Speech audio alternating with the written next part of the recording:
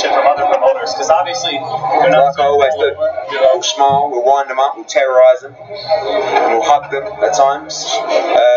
We're here to work with them. We're not here to try and put people out of business. That might happen, but there shouldn't be one person that doesn't look at this announcement today and go, wow, that's great for the sport.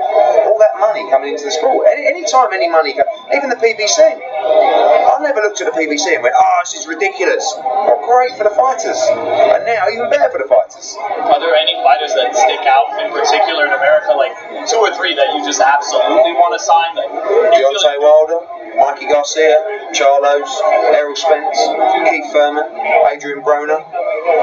Those guys are loyal to their promoter. You think they don't have a promoter. They don't have a promoter. Their managerial team. They all have a common thread there, Eddie. Eddie, have you figured out your event coordinator? No, I'll give Lou a call. No, look, I think this is a platform actually where, all jokes aside about people like Lou DeBella, he has fighters that he needs to get out on shows. We're going to be working with all kinds of different guys. This isn't just about you must sign with Matchroom to be on this platform. Again, that is what I said about HBO and that kind of situation where there are fighters. I don't know, let's look at examples. Dimitri Andrade. I don't know, like other guys who are like Bivol, who are like. Shout out to Fight Hub. That was Eddie Hearn again, celebrating the $1 billion, because it seems like he's aiming a chopper at the one and only Al Heyman, ladies and gentlemen. Every single fighter he named in that list of names, I believe, is represented by the man who runs boxing in absolute darkness. No social media. Nobody even has a picture of this guy. Al Heyman, ladies and gentlemen, is the Iron Fist of boxing. He is today's modern day God of War. Nobody knows who he is.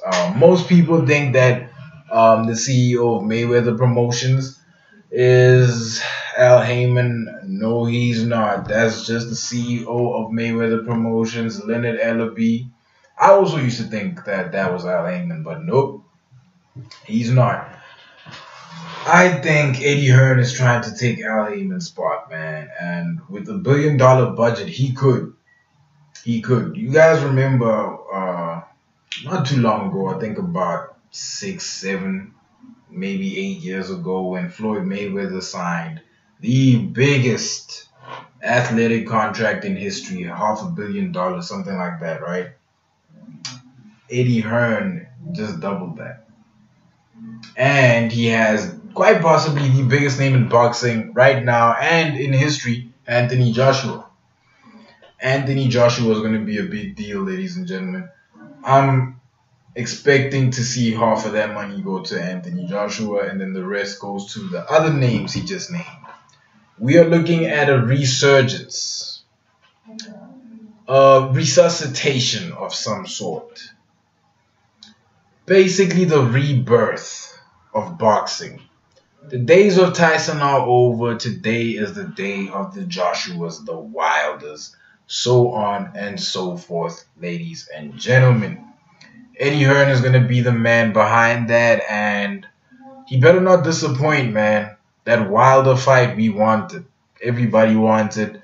It's time for Anthony to put up or shut up. Right after that Wilder fight, I want to see Tyson Fury face up against the winner of that fight and the loser of that fight. Because you never know, man. Boxing math may work out like MMA math, They just chase around each other, beating each other. You never know. Oh, one of them could truly be an all-time great, a GOAT of his era.